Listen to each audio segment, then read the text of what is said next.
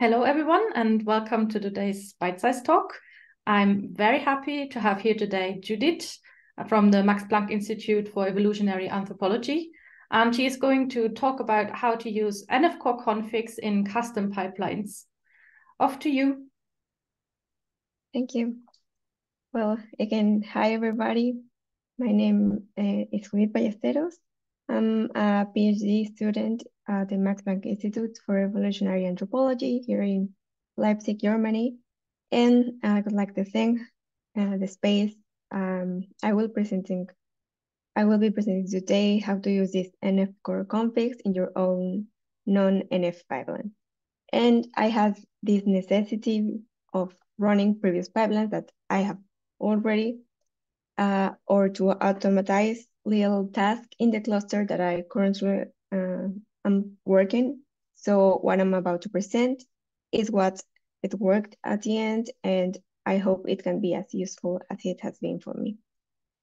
So over the next few minutes, I will guide you through this topic with the following agenda. First, what are the NF-core configs, why to use them, and step-by-step example in a non-NF-core pipeline. Finally, a recap from all. So let's start. What are the NF-core configs? Well, there are simple text files that describes the property of your computational environment, which is basically resource allocation or managing hardware and software resources to run processes in a computing environment. And by hardware resources, I mean CPUs, memory, and disk storage. And with software resources, the libraries that models or pipelines need to access. And additionally, these configs include scheduler configurations, which dictate the order in which tasks are executed and how resources are assigned. They can also limit the resources that a user consumes to prevent resource monopolization. So these files might appear basic, but you can see here, they are quite powerful for the pipeline to work. And here in this slide, these are all the documented profiles or institutional configs. So if you are lucky enough, there is one already for the institute in which you are working.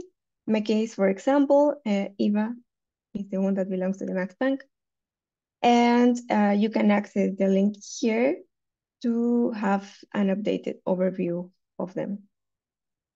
But don't worry if you don't have or you didn't see your institution in the last slide. You can also make yours and contribute to the NF-core community by simply following this tutorial in written version, following this QR code, or in video version. And why to use these NF-core configs, or what are the benefits of using them? Well, there are several reasons in considering integrating this.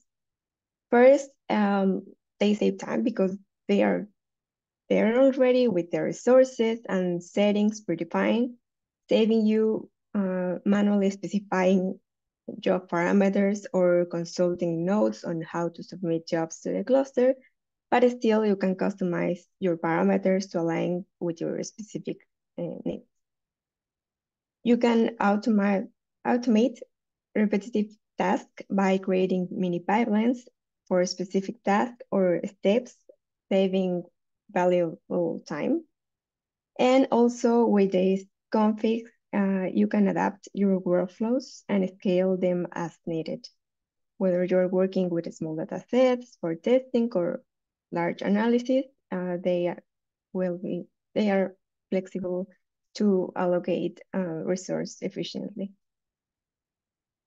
And how does this work? Well, to include them, we need at least 3 steps. The first is to set the basic resources, and you can set them either for the entire pipeline or for an individual process. Then load the institutional profile repository and add the check max function to ensure that your task resource request adhere to the maximum limits defined in the institutional profile. And finally, run it. So let's walk through an example to make this clear. And for illustrate this, I took the first script example from the Nextflow documentation to show that this doesn't need to start from a complex pipeline to work with. And in this example, I've organized the script into modular directories for each process with a mainNF file containing the workflow, which is something that I would make in reality. And we would run it with additional parameters on our own computer with this instruction. Nextflow run mainNF and the parameter for this example, which is a string. And upon execution, you'll see that it indicates that it is running locally. So now let's apply these 3 steps to integrate the NF core configs. And first, we may have already assigned basic resources for all the processes of our pipeline. And if you do not have them assigned yet, this is the time you can set them for all the pipeline or for each process. And here, for example, I assign CPUs, memory, and time in a configuration file that I named base.config within a conf directory. And then we need to incorporate that config file in the general nextflow.config. But the real magic happens when we load the institutional profile repository with these 5 lines of code. And with them, we're basically adding all the existing instructions to work properly in each of the environments or clusters, institutions, and also specify adding custom parameters from the profile. And you can see here what a chunk of the file looks like. So this link loads all the profile and each profile loads each config. And even better, if your institutional profile is not there, or maybe you misspell it, you will have an informative error that it is not there. And finally, you need to add a check max function to the Nextflow config, and all these lines of code that you're seeing guarantee that the resources that we asked for our task do not exceed the maximum limits that are defined in the institutional profile. And I think that this is good for new people because we maybe do not remember which are those limits, and this can prevent that it crashes. And if you exceed these limits, you will again get an informative message about which type of resource you're exceeding. It can be memory, CPUs, or time, and it will still run by using the default values. And now our structure will be slightly different for this example. We optionally added the base.config and the profiles in the Nextflow config. And when we run the pipeline, you need to choose the corresponding institution. And as a result, now the executor switch from local to your cluster environment. In my case, for example, I'm using the IBAN officer, which uses SGE to send the jobs. So in summary, you can use institutional profiles from NF Core with a non-NF Core pipeline by defining the basic resources, load the resources to the Nextflow config, load an NF Core institutional profile repository config with custom parameters, and adding this check max function. And remember that if your institution isn't listed among the existing profiles, you can consider creating one and contributing to the NF Core community. So this effort not only benefits you, but also your colleagues. So thank thank you for the space to present this brief topic here. A special thanks to James for helping me to grow this tutorial and apply it to my own work.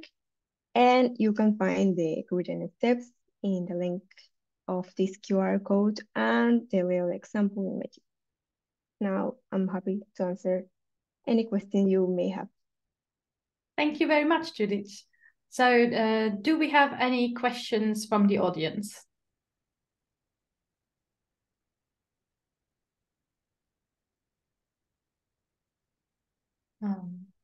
There seems to be no questions. I was wondering, how long did you need in order to get your way around all these config files for Nextflow? Was it a problem, or was it very straightforward and clear? It was not that clear. That's why we make some tries, and at the end we say, okay, maybe this is useful not only for me but for other people. And do you think there is something that we could improve in terms of documentation for those config files, or is it more that it's just very complicated in itself? I think you're doing great in documentation and also with these tutorials and mini talks. Okay, thank you. Are there any more questions? If not, then I would like to thank you very much. And it was a good talk, very good talk. It will help a lot of people, I'm sure.